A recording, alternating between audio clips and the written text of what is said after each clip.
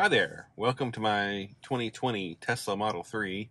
We are going to test the Autopilot and Volkswagen Travel Assist. This is the Tesla Autopilot.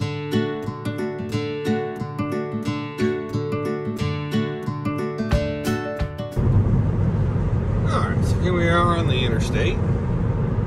And in order to activate Autopilot, just do 2 clicks down on the stop. Get a chime, and then it's indicating up here on the screen with the blue steering wheel. The thing about Autopilot that's important to note is a couple of things. First and foremost, you have to keep basically torque or pressure on the wheel, as opposed to Volkswagen Travel Assist where you can just touch it. You actually have to put some pressure on the wheel itself in order for it to recognize that you're there. In order to control the speed, it's this roller ball here. You can set it to be offset to the speed limit or the speed limit. So if there's a speed limit change, it will affect the speed of the car in Autopilot. The distance how close you want to be to the car in front of you is adjusted here. Now, there's been several updates, but the latest,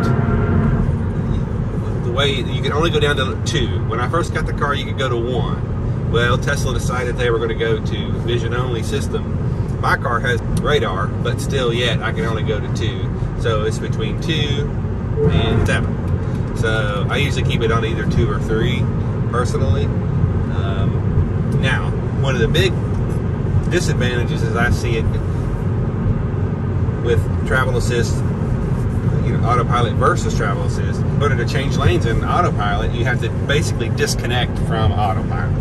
So I hit the indicator, you hear the beep, and then now basically adaptive cruise control is what we're on at this point. So in order to get back into Autopilot, you have to do that. Now, Travel Assist is a major plus on this because while you have to have 3 lanes to be able to change lanes,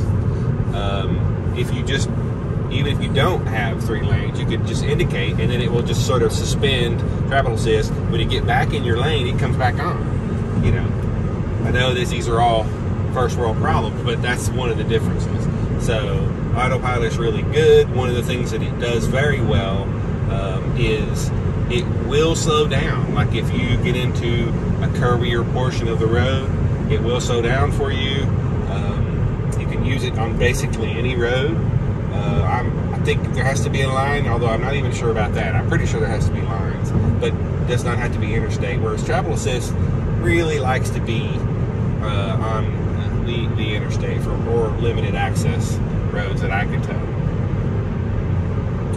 I will say, since my ownership, I have over 50,000 miles of this car. I got it in 2019.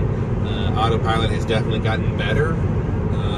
You do still have phantom braking. That's where the car sees something, nothing's really there. There's really no problem, and it jams on the brakes. That does happen. It's very infrequent now. So that's been my experience. It used to be more frequent.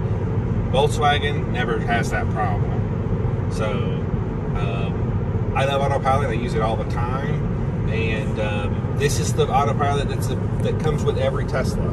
So I have it upgraded to full self-driving. I have it updated to enhanced Autopilot. This is just the base Autopilot, and it works very well. Now let's take a look at the Volkswagen ID4 and Travel Assist. It's important to remember that Travel Assist comes standard on all ID4s. One of the best features, I think, of the Volkswagen ID4 is Travel Assist. So I thought I would take this opportunity to show you how it works here on the interstate. So first step, turn the system on, which is this button right here. And then press this button to choose Travel Assist. Travel Assist selected, and then press Set. And you see the speed there, it says it's 69. And then the distance can be controlled here. So you can see that it's slowing down because that car ahead of me is closer than it wants to be. You can control that here. That's more distance, and this is less. Now, one of the coolest features if I get an availability here in traffic, I'll show you. You can actually change lanes. Okay, so it's clear on the left. I'm waiting. Okay, so now I'm waiting for this to turn white.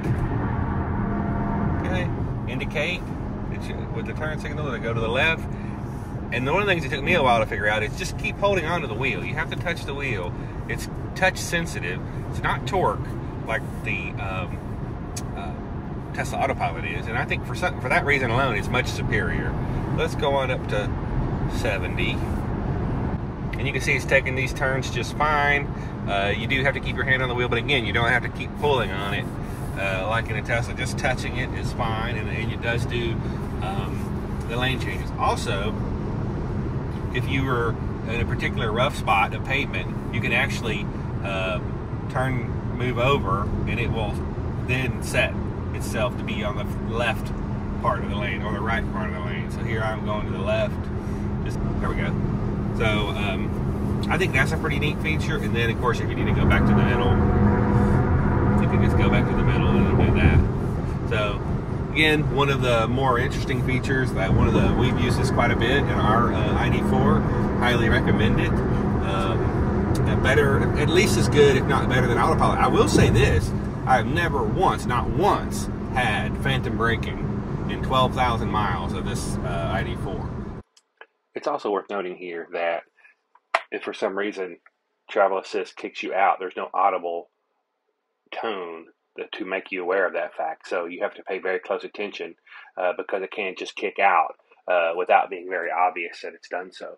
But 2 thumbs up. We really enjoy Travel Assist and would recommend it.